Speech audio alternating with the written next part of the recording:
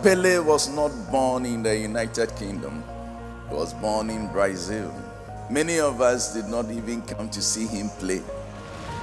Now the man dies, and then FIFA is just pleading with the family that they need the man's foot. That is how impactful he was, just by playing soccer. So you cannot just come on this planet Earth and live.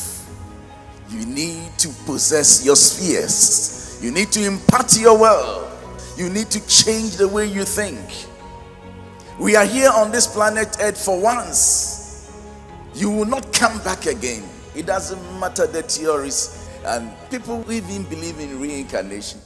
Just ask him, where was he before he came to Ghana?